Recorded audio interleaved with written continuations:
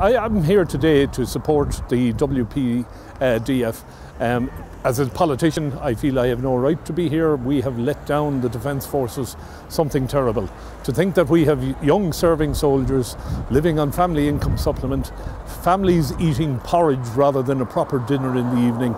We have a serious problem in the Defence Forces and must be addressed immediately, and I will support the WPDF by introducing the subject of the Defence Forces once a week, every week, until we see some action. Thank you for your time.